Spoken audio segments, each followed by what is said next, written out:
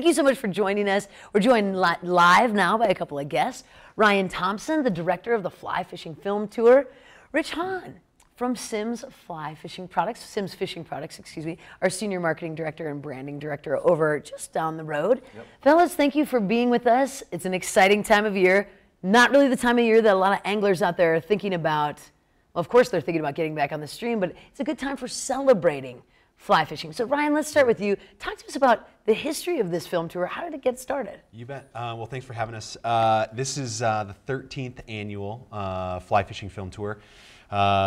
Started by some guys that were filming each other out fly fishing, traveling some different spots and trying to tell the story of their adventures, and then wanted to take that around to a handful of fly shops, and it started to grow and grow from there, and now it's in about 150 different cities across the country, and wow. The whole thing kicks off for 2019 right here in Bozeman. I love that. This is the kind of pinnacle party point because you have so many different brands and different distributors and fly shops. Rich, tell us a little bit about how Simms has gotten involved with all this. Yeah, so we've been a big fan of the Fly Fishing Film Tour for a long time, and a couple years ago Ryan approached me about coming on board as a major sponsor of the tour. And so our friends Costa and Yeti have joined us with Simms here, and we're really excited because it allows us to share what we love, which is fishing, and take that out to the broader audience.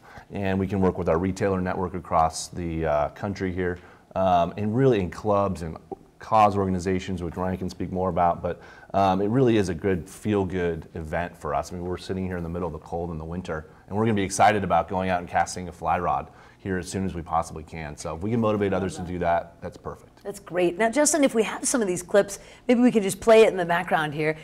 This is kind of exciting because some of these films are from all over the place. Is that right? Yeah, we've got, I mean, stuff from far-flung destinations like French Polynesia and, you know, the outer edge of Australia. But the cool thing about this here is there's also some kind of locally homegrown pieces featuring the Henry's Fork, the South Fork of the Snake down in Idaho, as well as a really neat piece from the headwaters of the Yellowstone. So fabulous. Folks will get to kind of transport themselves to the other side of the planet, but also see what adventures are right out the back. See what they're catching in their own backyard. That's right. Okay, so before we go to a quick break here, tell us, we have 3 different fly shops we can get tickets in town, because from what I understand, you're sold out online. We're down to the nitty gritty. We don't have any tickets left online, but all 3 fly shops selling tickets, Montana Troutfitters, the River's Edge, and Fins and Feathers, have a few tickets left for each of the shows.